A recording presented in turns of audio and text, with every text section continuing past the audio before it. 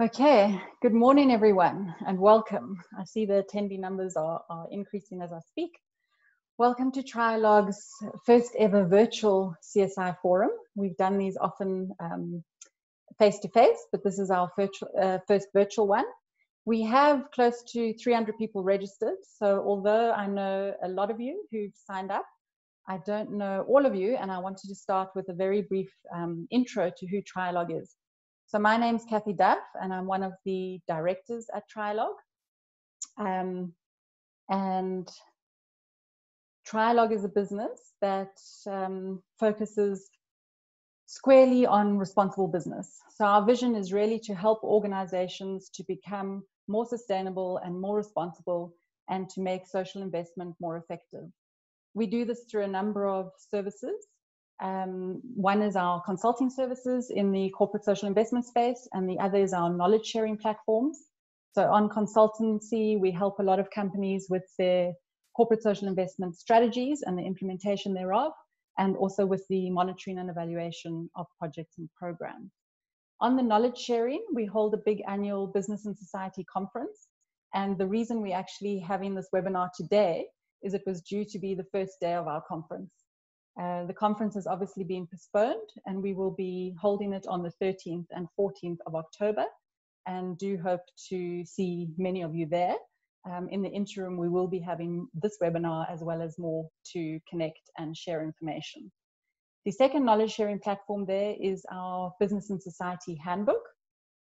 This is an annual publication which is now in its 23rd year, and it contains the findings from our primary research into the size and scope of CSI in South Africa, as well as articles and viewpoints on relevant topics. And the final one on the slide is our Knowledge Hub, which is an online portal of information, and it collates information from various sources on different developmental sectors. And I'd just like to mention that last week we launched a business response to COVID-19 topic on that hub. So there's a lot more information and case studies on the topic we're discussing today on that hub.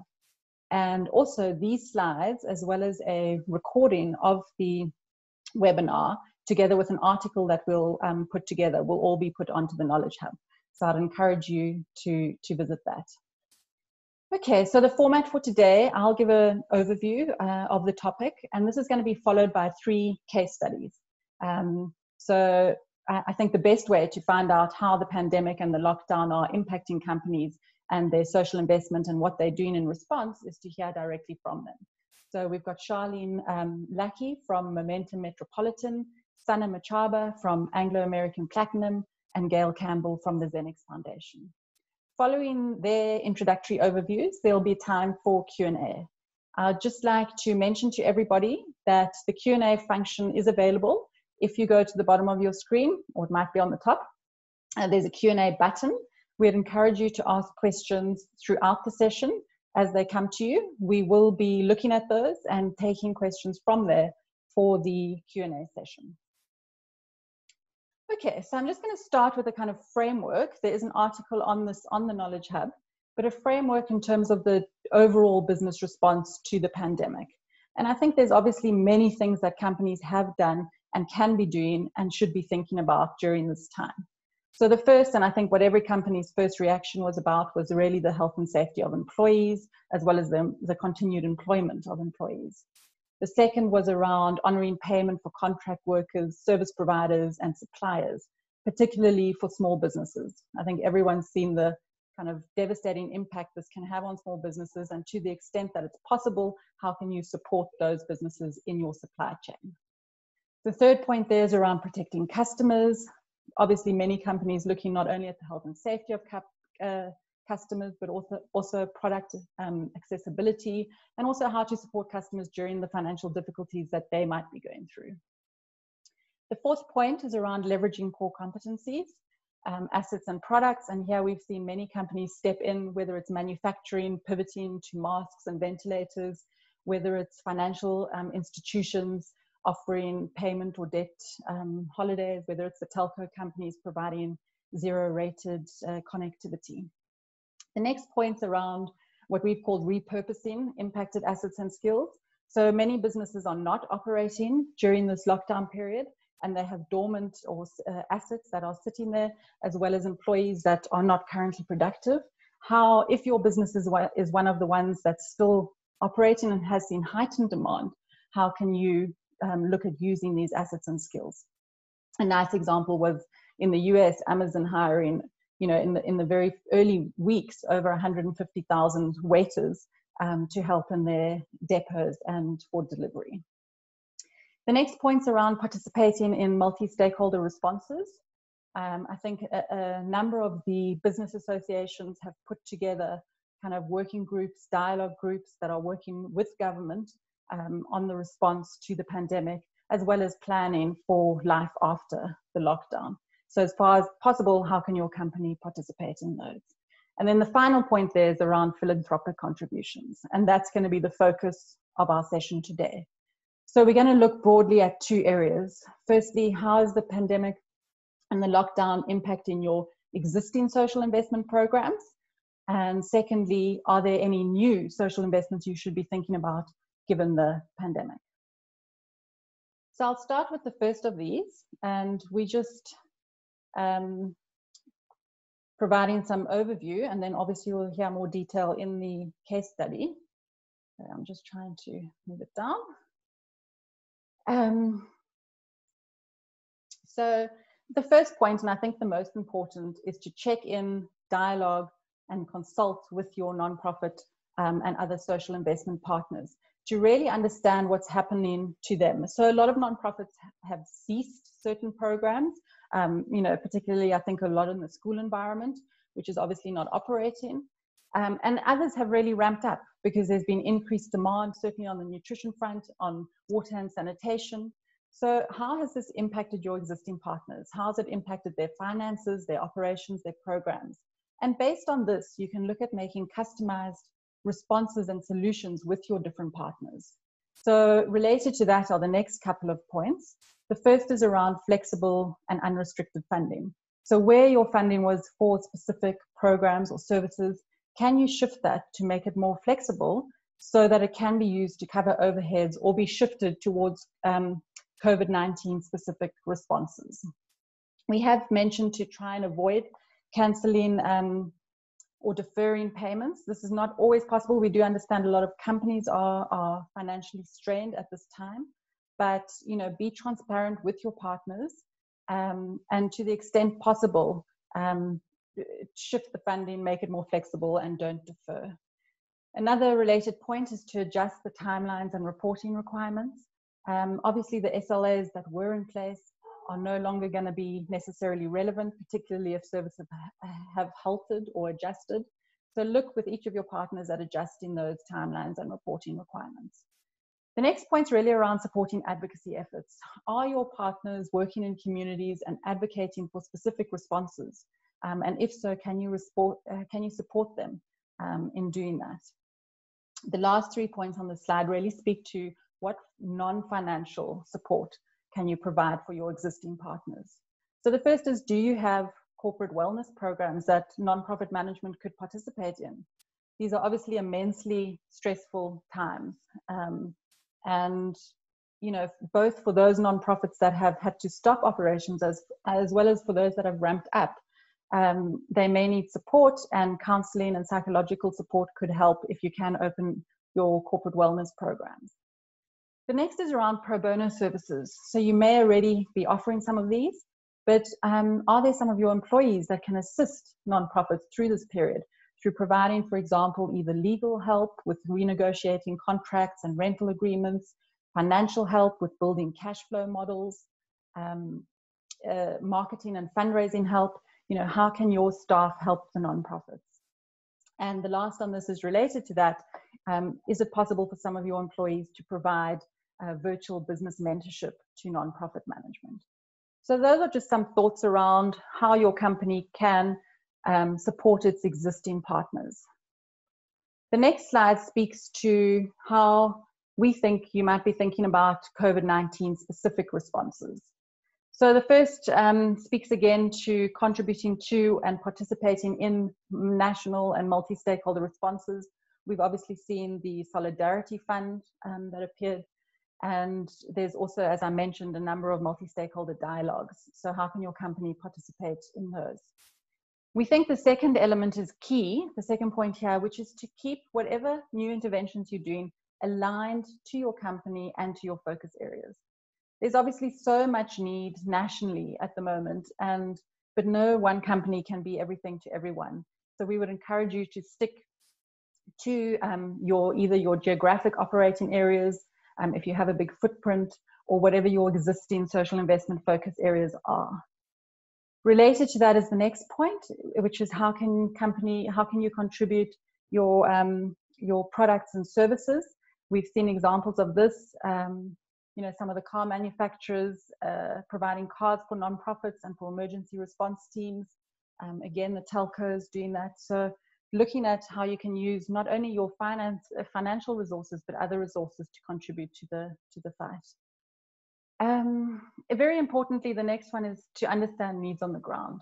I mean, obviously things are changing all the time, and CSI practitioners can't be expected to know all of what's going on. So it really speaks to collaborations, potentially new partnerships, or understanding from your existing partners what the needs are and what's happening on the ground. We've reiterated on this slide advocacy or using company voice, not only on policy shifts, but also with other donors, to try and encourage other donors to have more flexible responses to nonprofits. And then the last point here is really thinking about what happens after lockdown, what happens after the immediate.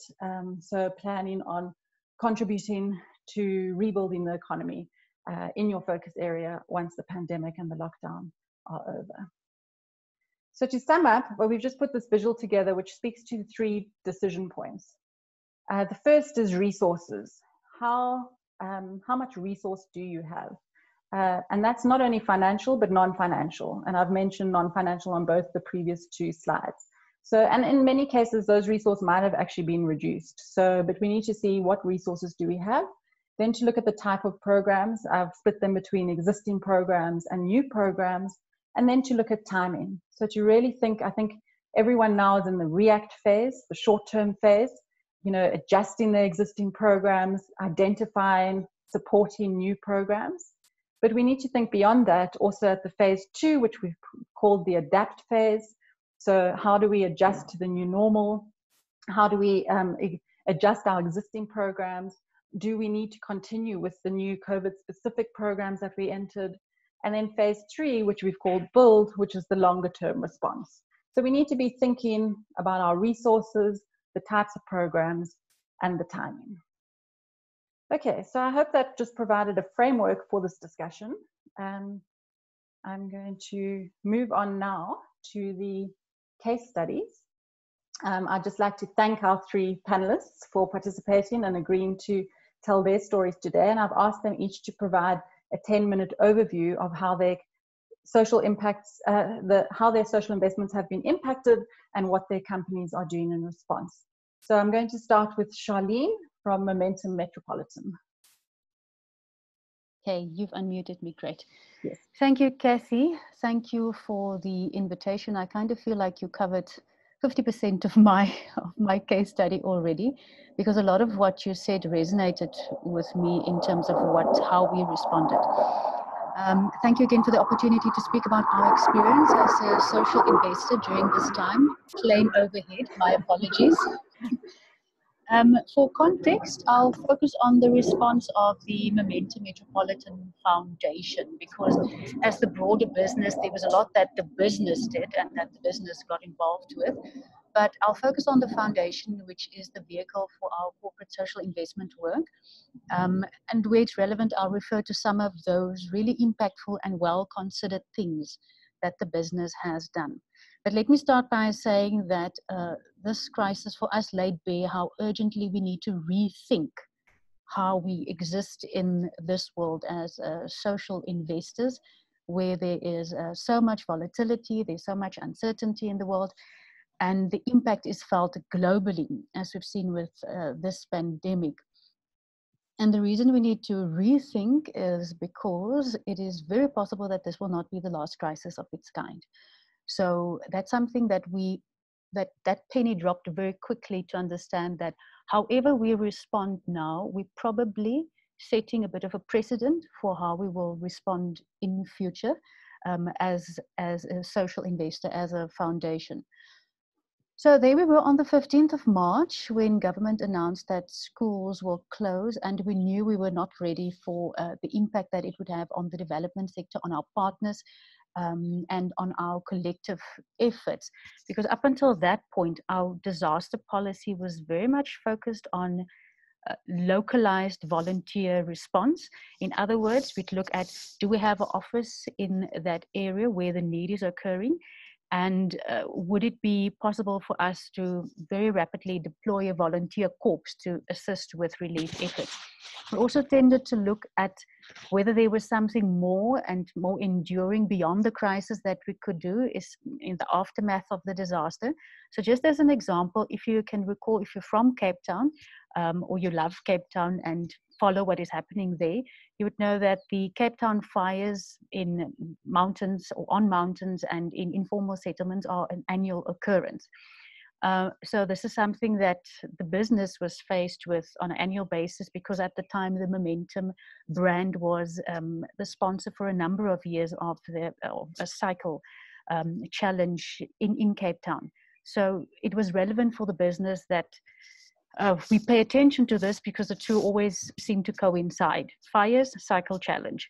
And what we did there then was to work with local government to say, okay, we can respond now, but let's look at when this is over, what can we do to make sure that there's a decreased impact for the vulnerable when this happens again.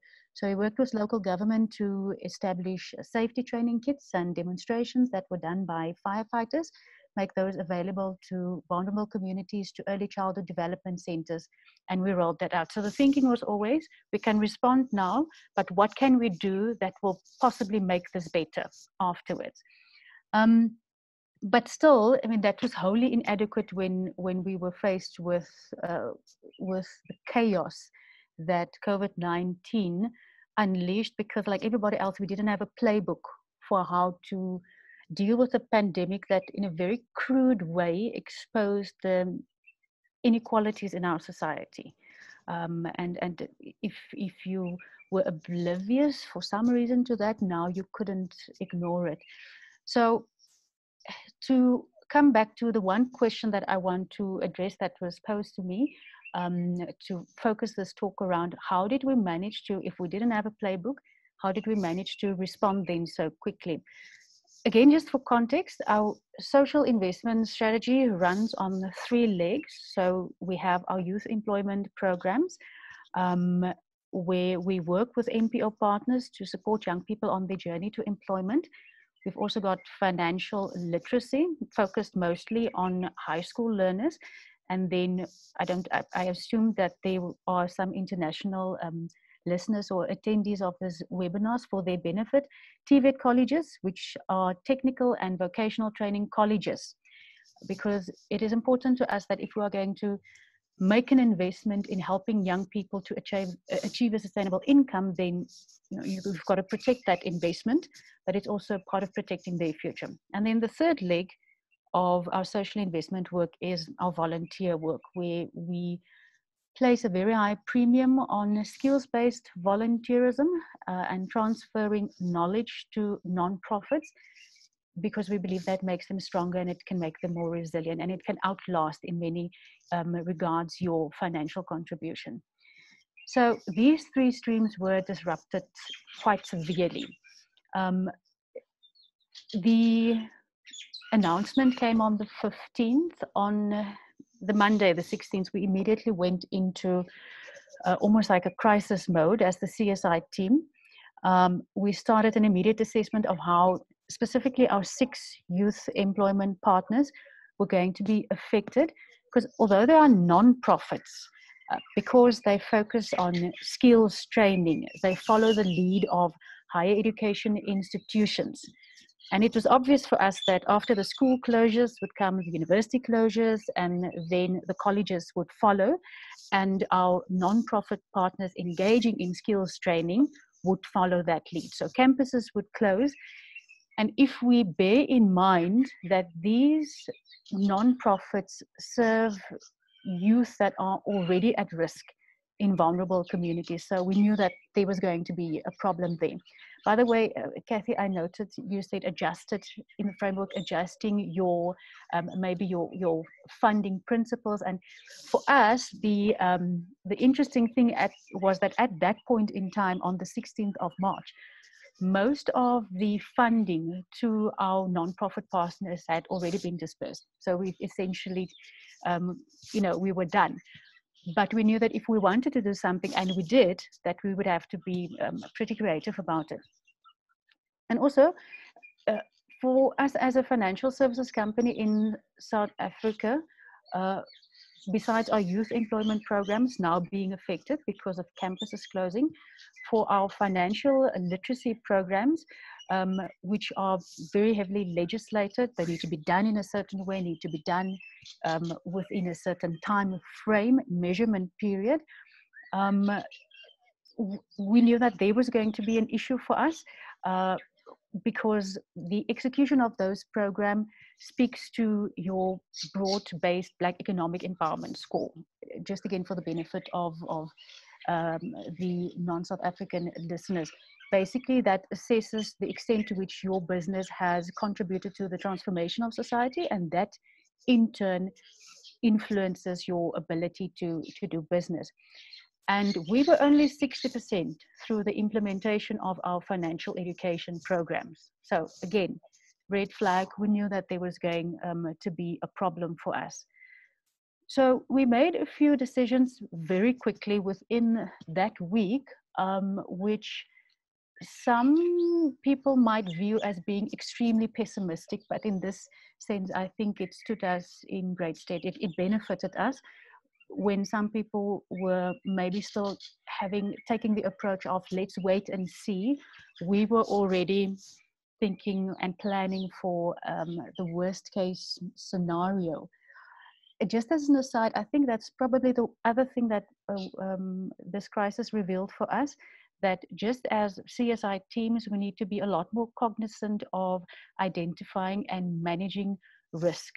So to understand what could possibly go wrong and how do we plan for it, that the world is not always going to be perfect and normal. We're going to contribute funding and then we're going to make an impact. There are going to be other things beyond our control, and how do we respond from a position where you essentially feel kind of powerless.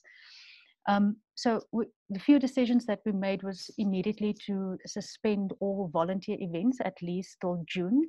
Remember, this was still before lockdown, so it was kind of, why are you suspending it to June? But being also in an organization that has the benefit of experts in the medical and the health field, we knew that probably what this development of this virus was going to look like, that this was not going to be just a quick turnaround and moving into normalcy very quickly, but that we were very potentially in this for the long haul, and we had to plan with that in mind. For our financial literacy programs, particularly the ones that are in schools, and that were either not implemented or that were not completed, those were immediately shifted to the third quarter. Suspended all stakeholder engagement, suspended all site visits. We pulled our service providers from the financial literacy implementation programs, and we also immediately engaged with our stakeholders, in particular the Financial Sector Transformation Council of South Africa, so the regulator that had to look at how are we doing financial education and the people that were measuring us on that, and also a CISA, which is an industry body that we belong to. So this was all in the first week. But then we also realized that we very quickly had to put together a framework for how we're going to respond to this crisis quickly, because there were so many levels on which you could make a contribution. Immediately there was needs that were laid bare. Are you going to do things that are going to be directed at advocacy work? at awareness campaigns, at sharing information, at advocating for physical distancing? Or are you going to respond to the immediate need of organizations who suddenly don't have an influx of volunteers assisting with relief work now? What is it that you were going to do? The school feeding schemes that were suddenly going to be in jeopardy. So where were you going to insert yourselves? And we knew that we had to develop a framework very quickly. So we started consultations first with our partners, our NPO partners. And it was a very, with a few of them, it was almost like a strange conversation, because even they themselves had not thought of what it is that they need to do. And we were saying, but we need to start thinking about this. What is it that you are going to need to navigate this crisis? And that took some time, and that took some discussion to understand what are their needs on the ground. We discussed with our partners, but also broader. We consulted with other organizations, consulted with UNICEF to understand what it is that they are doing, the Red Cross of South Africa. We did Connect to Gift of the Givers from a CSI perspective, to understand where they were going to focus their efforts. And all of that together, I can't share my screen now, but all of that together brought us to this framework where we said that from experts, we understand that the most important thing we can do is to advocate for physical distancing. The most important thing we can do is to enable the spread of credible scientific information that are going to help people understand why it is important that they need to behave in a new way. If it is a new way for them, that they need to understand why they need to behave in a new way. But that in advocating for that, there are going to be certain fallouts that we need to take cognizance of. So the three main buckets that we saw were, let me just do this so that I can get it right. The three buckets that we saw were that there were going to be needs in terms of nutrition and food security. Then there were going to be healthcare and physical safety, and also the fallout in terms of social support and motivation. So to explain and expand a little bit on this. Charlene, yeah, I'll just come in. Can I stop you there? I mean, that was great, and certainly Momentum Metropolitan was the first company that I saw respond, and your overview here has told us how early you were thinking about this and how early you halted your programs and things. We can perhaps go into more detail on those three buckets in the Q&A. I just want to get the overviews from the other two panelists, and then we've already got quite a number of questions coming through. So I'm going to come back to you after that. Cool. Thanks, Charlene. I'm going to hand over now to Sana Machaba, who's the Head of Social Performance at Anglo American Platinum. I'm just unmuting you there, Sana, to give an overview of how your company has responded. Thanks. Thanks, Kathy, and good morning, colleagues that you might be viewing from all over the world, all over the country. And this is indeed a difficult time for all of us. And I think it's, like Charlene has said, it's something that we had not prepared for. As Anglo-American, we operate mainly in the Limpopo and Northwest Province of South Africa. We also have an operation, Ungimani, in Zimbabwe. But as you are aware, Anglo-American has presence in most countries globally, from South America to Australia. And we are fortunate that we obviously have to learn from not only how we're dealing with this in South Africa, but obviously from our sister operations that are based in other parts of the world. Just to share a bit on the Anglo-American Platinum social performance or CSI strategy, our focus has always been around education, health and welfare, supply of water to communities, community infrastructure in general, which ranges from road constructions to providing street lights and electrification of houses in the communities where we are operating. And how we're doing that, it has always been based on a framework that we call the Anglo-American social way, which starts with the risk identification, and obviously looking at the impact that we would have as mining operations to our communities and how we will respond to that. So the area of risk and risk with social consequences has always been something that we thought we were on top of, because we've got programs that from the beginning of the year, we know which risks we have identified, how we are going to manage them, and we've got plans that are in place to mitigate those and respond accordingly. And in addition, you would be aware that we also do what we call the social and labor plans, that are 5-year plans that direct what we do and our contribution into the communities. And like I've indicated, our programs include areas like infrastructure, where you're constructing a road or you're electrifying homes.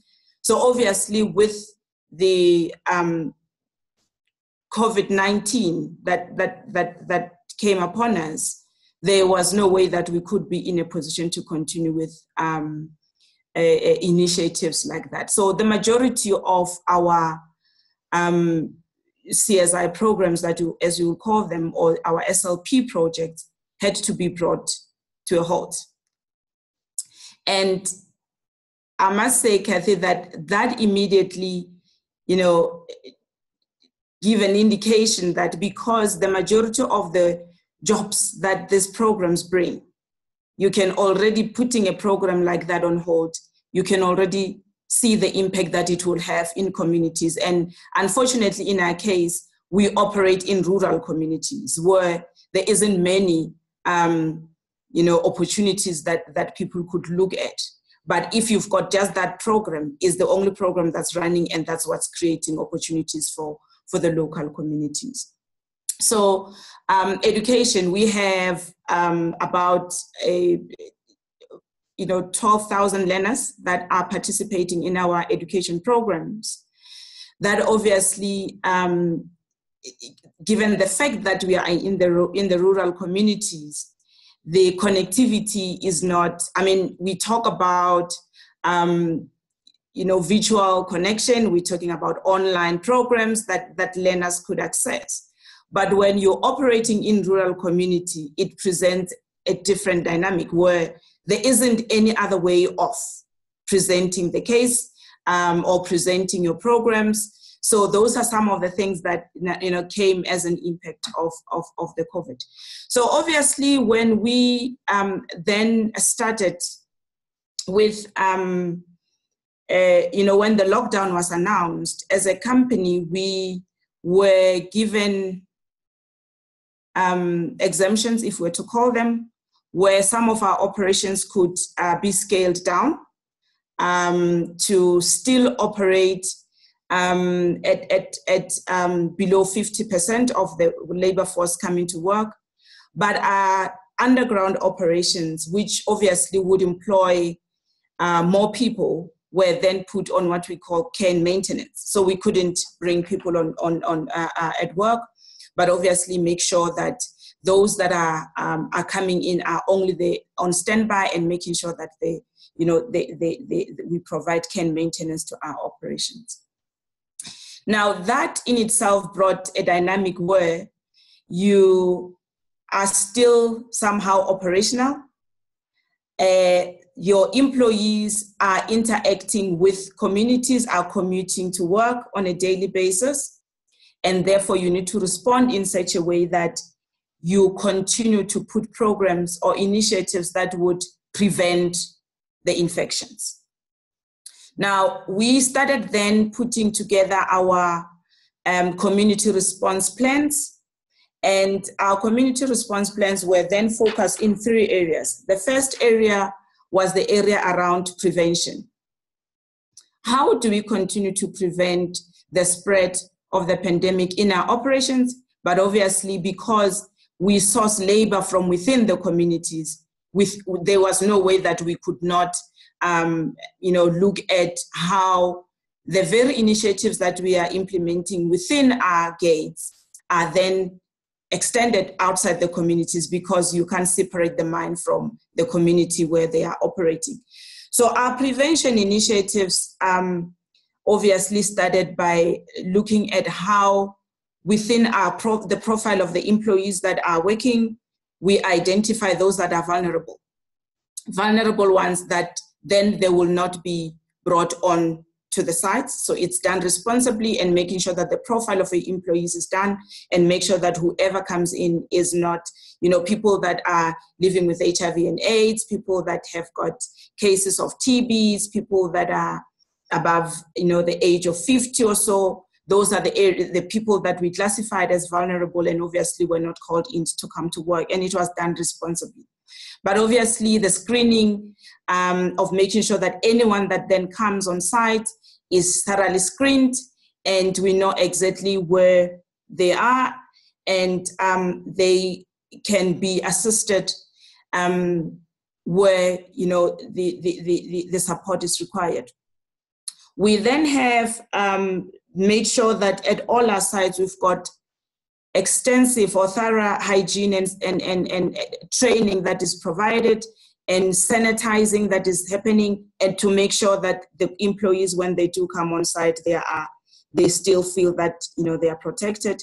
Obviously, the issue, you touched on it, Kathy, in your overview, that continued payment of employees was critical. That even those that are not coming to work, they don't feel that when you don't come to work, then you will not be paid. So obviously we continued the paying of salaries, but with a special bonus for those that are coming during this lockdown period. And obviously the focus on making sure that there is necessary PPE and material that people would use when they are on site. Now, I'm not that much qualified to talk about what happens internally, because my focus is obviously externally within the community. So within the community, we also moved to the next phase of our community response plan, which talks about responding. How do we respond and support government and our communities in as far as this pandemic is concerned? I've already mentioned the issues around us being in rural communities where, when we talk about, the prevention measures, you talk about washing of hands. And the reality is that we still have villages in our communities that do not have access to water. So, in as much as the supply of water has been one of the focus areas, and we have, over the past 3 years, been ramping up on working with the municipality to supply water within our communities. We last year just managed to deliver water to over 80,000 people around the Mogalakwena mine where we are operating. But obviously we have not reached all the villages that are there. So the expansion of our water programs in the municipalities was one of the main programs that we had to focus on, to make sure that when we talk about washing of hands, yes, people do have water. So obviously doing initiatives like that, it means a robust stakeholder engagement. You are not going to rock up in a village and just start drilling boreholes. And obviously water provision is still the competency of the municipalities. So we're working very closely with the municipalities where we're operating, and we managed to continue to participate in the what they call the command centers that have been established by government in most areas. We would go there and participate and make sure that we engage. And obviously the people that are tasked to do that work are trained. They are provided with the necessary PPE to make sure that we still continue on the quest to prevent the infections. So water has been one of the programs that we are focusing on. not only in South Africa, like I said, but also in Zim, where we continue to drill boreholes and equip them and pipe the water closer to communities to make sure that obviously when people are fetching water, there isn't, the rules around social isolation, it's still observed. Then the biggest one as well is around the small businesses. How do we continue to support small businesses?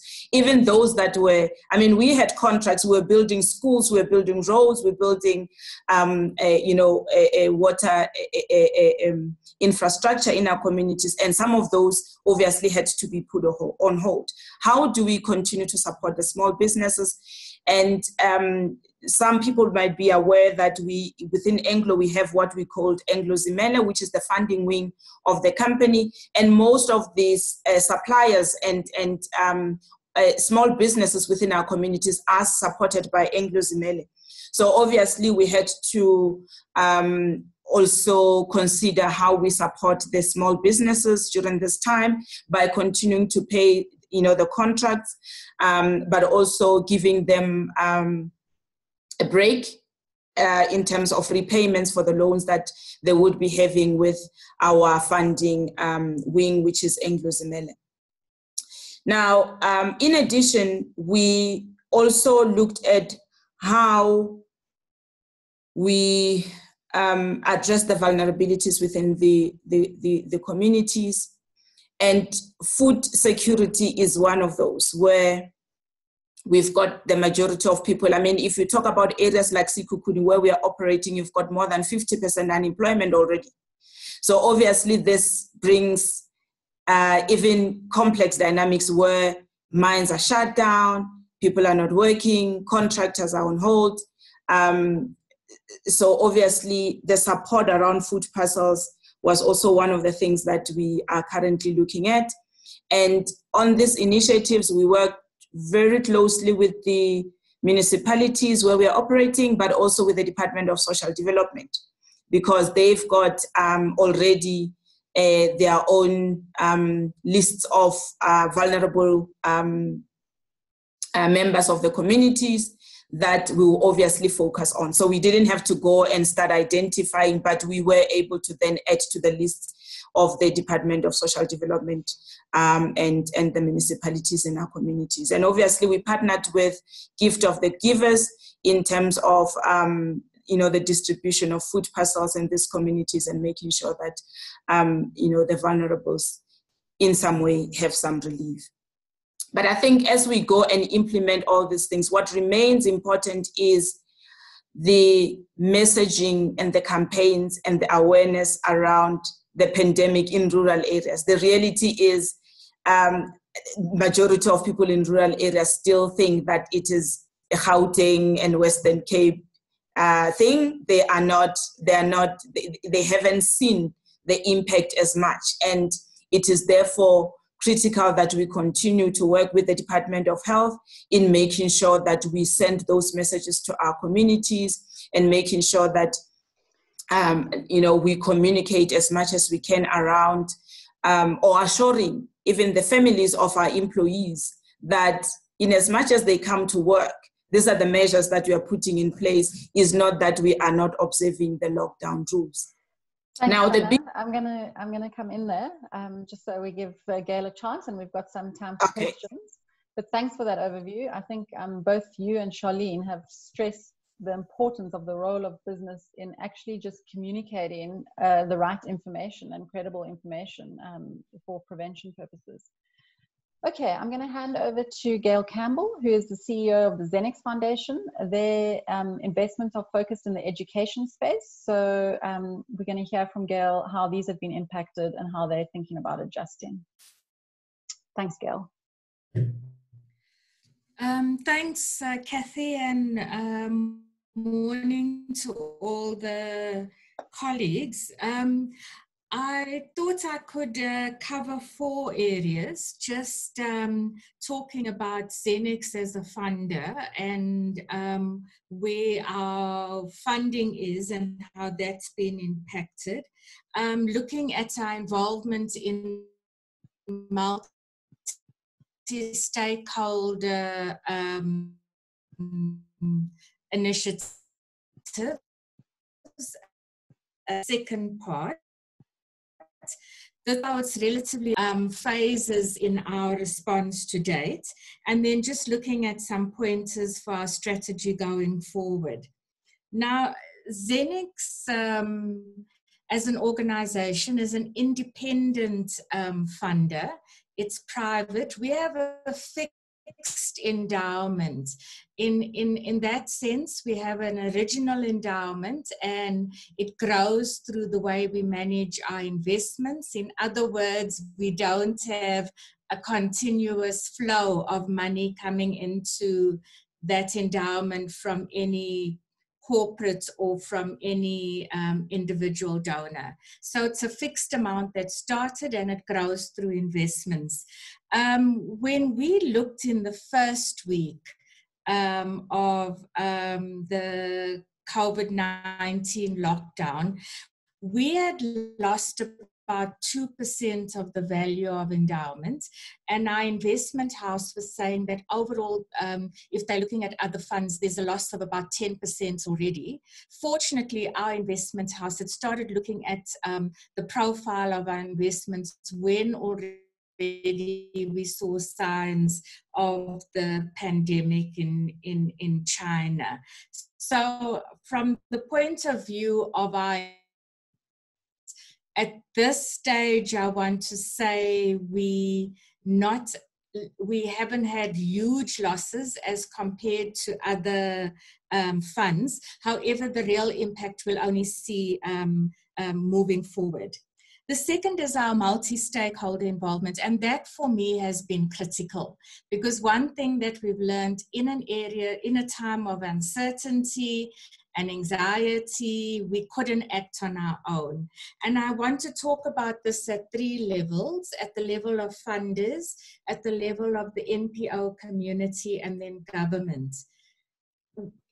At the level of the NPO community, Zenix has been very involved with NASCI, and that's the Association of Education NPOs. And in talking to the NPO community, if you work in education, I would urge you to be part of that community, because you're part of understanding and learning together and looking how you can align and coordinate. At the level of funders, we've been involved in initiatives internationally and locally, and first donors were meeting, and IPASA, the Philanthropy Association, was the main convener, and the first round looked at humanitarian aid, around health aid, and now there's a specific group looking at how can we coordinate around education initiatives. At the level of government, Zenix first just kept in touch with some of our individual contacts to understand where education was, but the importance of now engaging at a multi-stakeholder level. NASCI has got a formal engagement with government now on Wednesday, and we're looking to do the same thing for funders. Because I think in engaging with government, and I'm just looking at education, it's very difficult for government to respond to individual funders. And that's why I'm very much in favor of working with these collective sort of stakeholder groups with the NPO community and with the NGO community. Zenix's response. Part one, I think it was a little bit of a naive response. In the first week, we sent a letter to all our partners to say we'll continue paying tranches. And then we looked at that letter and said, well, it's not telling our partners very much. So you'll get the money, but we're not giving any guidance in terms of how to use it. And in that sense, we then started doing investigation around what some of the international donors were doing and what some of our local donors were doing. And we went to our partners, that's 30 of them, and did a quick round of research. And we found that all work in schools had been halted because obviously schools closed already from the 16th. That's the level of interventions and any research and M&E in schools. Where organizations were involved in research and M&E, they could still do desktop work, and if they were writing reports, they could do that. Where projects were involved in materials development, they could work virtually. And where organizations were doing thought pieces, writing up for knowledge sharing, that work was going on. So we sort of saw a clear distinction between what you could and couldn't do at the level of schools, and then what you could do working virtually. And at the end of that first round, we went to our board and we sort of looked at two levels: how we're going to treat our existing grants, and then what new work we were going to do in relation to COVID, similar to what you were talking about, Kathy. And then we went to round two, which we're currently in, and we're really focusing now on understanding in more depth what we can do on our current projects and putting a budget to that. So at the end of this, we'll know organization by organization what parts of the current grant can be used on projects. And in doing the second round of research, it's not one size fits all. Projects are different, organizations are different, the size of grants differ, and we're finding that we need a case-by-case response, and that we take into our board on the 7th of May. Now moving to phase 3, which we're in, is then saying from our existing grants, that amount that's not going to be used on current projects, how can we use that to respond to COVID-19 with our current partners?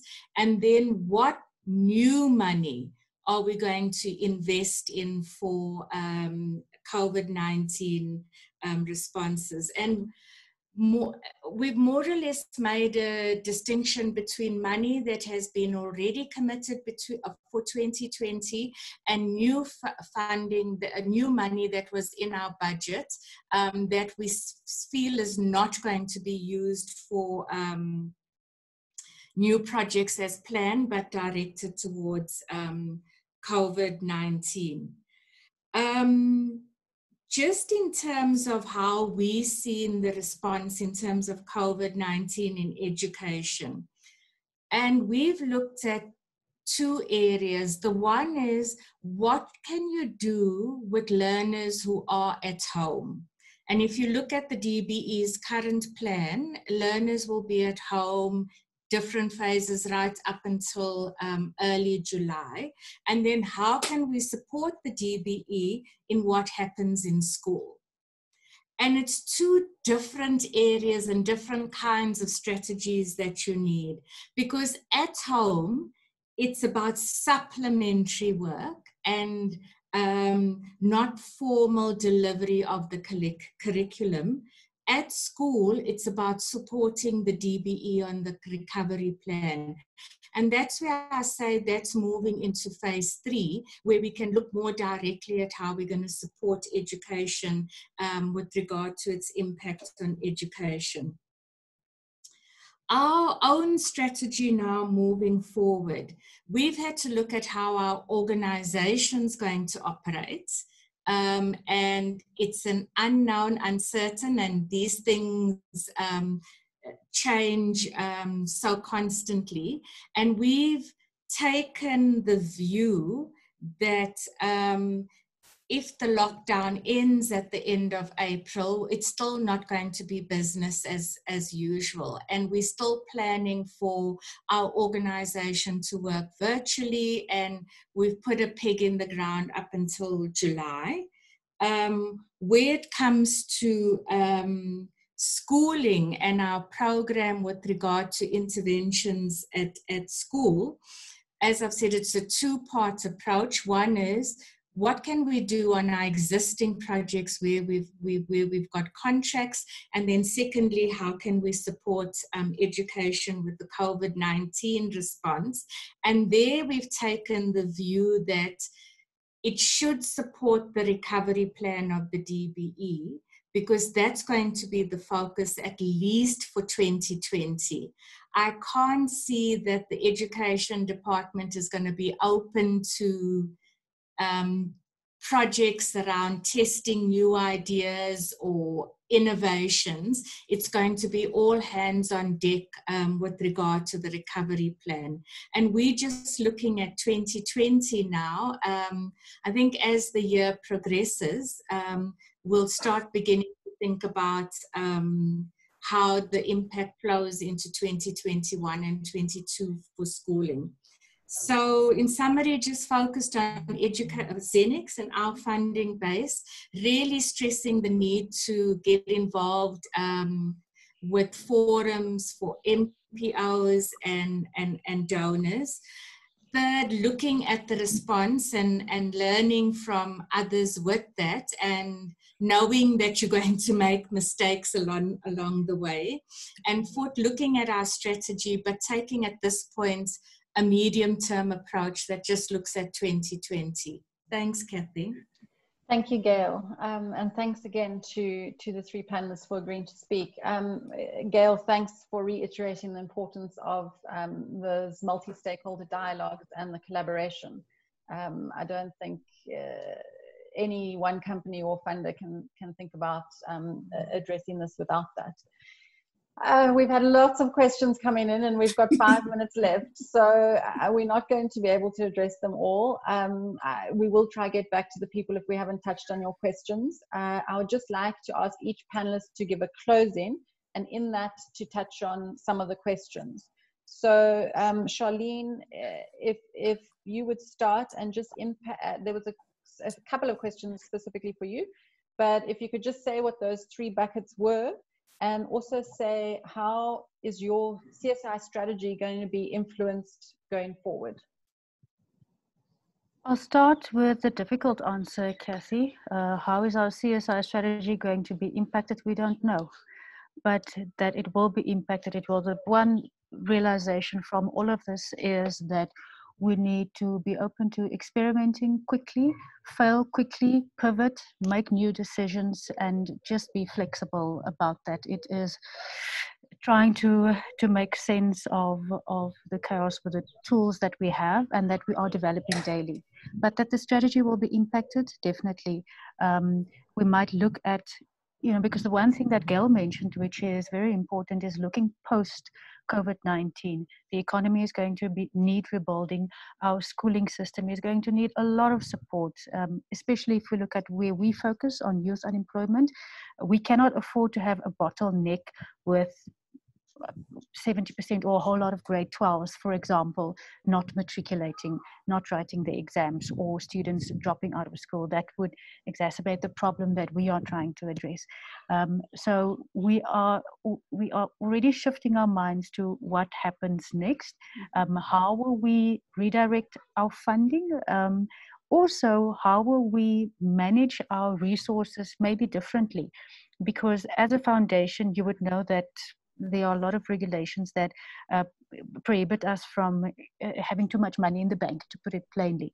But how do we maybe apply a solid and a resilient investment strategy to those resources, so that when we have a COVID-19 or similar, we are able to make use of that and access that very quickly, so that we can respond and that we can just be more nimble. The three buckets, sorry, I didn't get to that now. The three buckets around nutrition and food security, we knew that that would be an increased area of vulnerability. Healthcare and physical safety, because yes, the issue of gender-based violence comes up, and the issue of children are increasingly being at risk. In terms of healthcare safety, because a lot of our NPOs deal with communities where they present healthcare services that support people with HIV/AIDS. So how are we going to manage them and support them with that? And then social support. You cannot have a youth at risk being disengaged for months. What do you do to keep them engaged and keep them motivated? And what are the kind of technologies that you will use to make sure that you do that? Thank you, Charlene. Sana, I'm going to hand over to you next and ask you, just in your closing, if you can touch on, we've had a question around how do you think the COVID-19 pandemic will impact the SDG agenda? And then if you can also touch on if you've thought about your strategy going forward. Thank you. Okay, thanks, Kathy. So the last part that I didn't get to touch on in my overview was the fact that a part of our plan also talks about recovery. The recovery phase, which means post-lockdown, but obviously how do we then take the learnings from what we were doing or what we had to do now in response to the COVID, but then integrate that into our strategies going forward on how is it then going to reshape our SED strategy or our community development strategy. So I think as I indicated, that we've got the framework that we use around the Anglo-Social and the programs that we have already been focusing on has been around water, around health and the health infrastructure, around education. And I think here we are given an opportunity to then look at, we were given the opportunity to identify the gaps. We were always able to give education in a particular way. And obviously we cannot continue to give our education programs in a way that we used to do. Fortunately, before the pandemic last year, we had already looked at, done an extensive baseline around health and healthcare within our communities. And we will obviously have to look at how we incorporating what we had already planned and obviously making sure that the learnings from this process are then incorporated into the programs that we had already. We, in terms of funding, obviously we had the opportunity not to touch on our committed SLP funds, but obviously had the opportunity to be funded by the Anglo-American Foundation. And obviously the learnings, like I said, from other countries, we will obviously have to share. We continue to share. We're having calls almost every day to share with our colleagues from all parts of the world on how they are responding and how do we continue to improve. So basically, it's an issue of continuous improvement and making sure that the learnings are not missed in this area that we have been in. Thank you, Sana. And thank you for raising that, the continuous learning and the sharing of info. I think it's so vital and great, that you're doing that across the Anglo family. And I'm hoping that we can coordinate more of that across sectors and across companies. So Gail, last word to you. And you've already spoken about your strategy in terms of 2020 and how you're thinking about the future, but maybe we've got quite a few nonprofits and social enterprises on the call who are asking about funding and how that's going to change. If you have any advice or thoughts for them in your closing, please.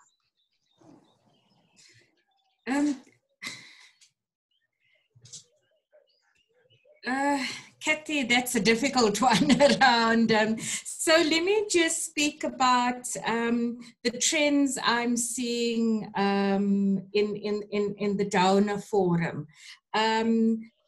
There's definitely that distinction you drew at the beginning in terms of how do you work with your existing partners where you already have contracts in place in relation to the project that was funded and how you could repurpose those grants into COVID-19 support activities. That's the one side.